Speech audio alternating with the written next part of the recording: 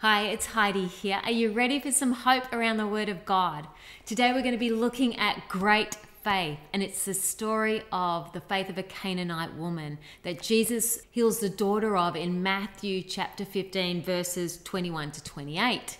And so it's one of these stories that actually has moved me a number of times as I read it. But today I saw something that I hadn't seen. So grab your Bibles and let's start reading.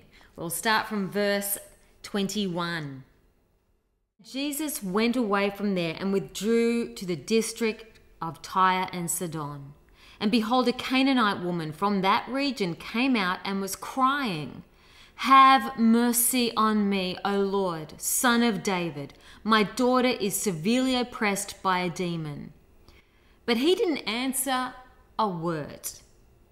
And his disciples came and begged him, saying, "Send her away, for she's crying out after us." A number of things that I see here. Number one, this Canaanite woman knew who Jesus was, and she respected who he was by the way she spoke. She was calling him Son of David. So she addressed him with great respect. And as she approached him, she approached pleading for mercy. Mercy not for herself, but for her daughter. And she meets rejection. She meets rejection. He doesn't say a word to her, not one word. And sometimes we can feel like that. We can feel like we're crying out to God on behalf of someone we love, and it feels like the Lord is silent. Plus, she has, the disciples say to Jesus, "Send her away," like she's some problem, like she's some burden.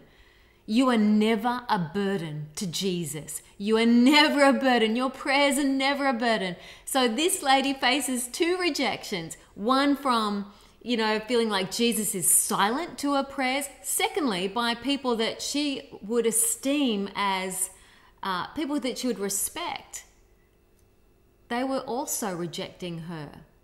But you know what? That does not stop her from going after Jesus and the breakthrough in prayer that is what she's going after for her daughter. So keep reading. Verse 24. He answered, "I was sent only to the lost sheep of the house of Israel." So she's hearing now that this is could be a third rejection. He's basically saying, "I'm not sent to you. I'm sent to my people, the Jews." Doesn't stop her.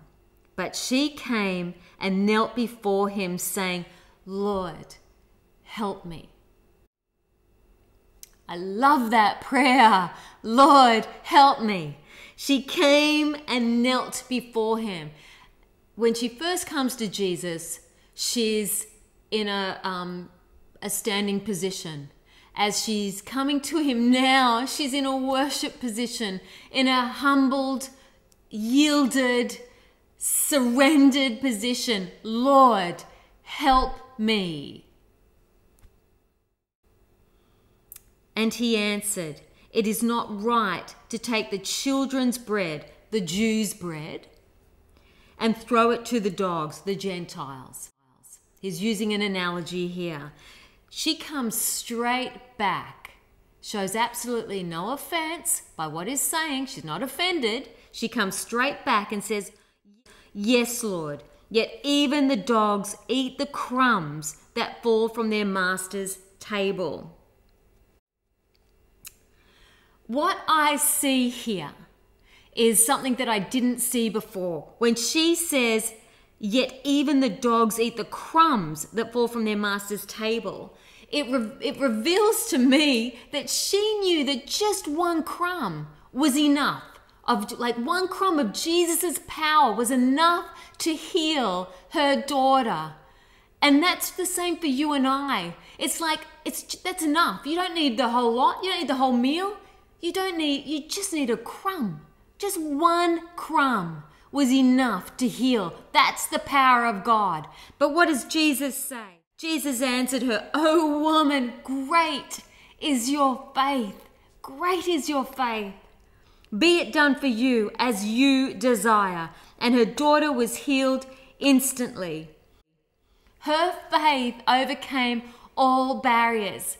You don't have to be like an apostle, like one of the 12 disciples. You don't have to be like one of the apostles to have great faith.